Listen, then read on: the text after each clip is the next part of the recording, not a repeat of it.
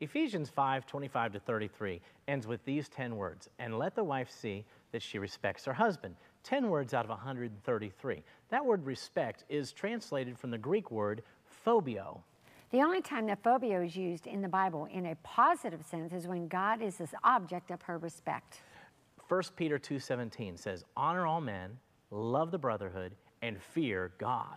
The word phobia is not used anywhere else as a positive emotion or mindset that we are supposed to have. Instead, it's used constantly as in fear not. Jesus said, fear not, it's only me. Fear not, what can man do to you? And the Bible says to let 2 or 3 scriptures establish a doctrine, not one.